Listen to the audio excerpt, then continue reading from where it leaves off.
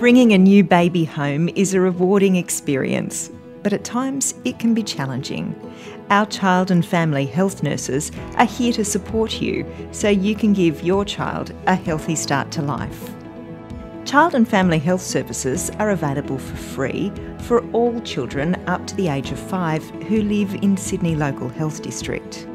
To make an appointment or to just ask for advice, you can call our Child Health Information Link. Good morning, Child Health Information Link, Jen speaking. How can I help you? We can also arrange an interpreter for free if you need one. How's everything going so far? Yeah? Is it your first baby? Your first appointment with us might be in the clinic or at your home. Hello, my name is Donna. I'm the Child and Family Health Hi, nurse. lovely to meet you. The nurse will check the development and well-being of your baby and offer you support and information about all aspects of parenting. So we pull the blanket down and then tuck it in firmly around the baby. In terms of answering my questions, she was really knowledgeable in telling me, if this is right, this is wrong, and it was just great to have professional help come to you. When you visit one of our early childhood health centres, one of our nurses will record your child's health and development information in their personal health record or Blue Book. Your GP will also record information in this book, along with your paediatrician if you choose to have one.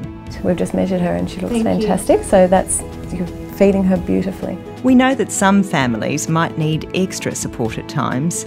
Our nurses have postgraduate qualifications in child health and development. They can talk to you about your circumstances and tailor care to your needs. How to spell, and then letters. For women who are breastfeeding, we offer support sessions to provide practical advice. What we can also look at is how well he's drinking his milk. If we notice there in his throat, we can hear that suck and swallow pattern. And our new parent groups and introduction to solids sessions provide opportunities for education, social support and networking. In 6 months, the iron stores in babies starts to reduce and we need to replenish it with solid foods. The best part of it has just been learning to feel like everything's normal and that, and nothing's normal. When your child is a little older, the 4-year check will assess their health, well-being and readiness for school. How about this one here? 8. Yeah, and this one here? 2. Fantastic, okay. Our early childhood health centres are located throughout Sydney Local Health District, so there's likely to be one close to you. We look forward to meeting you and your family and helping you give your child the very best start to life you can.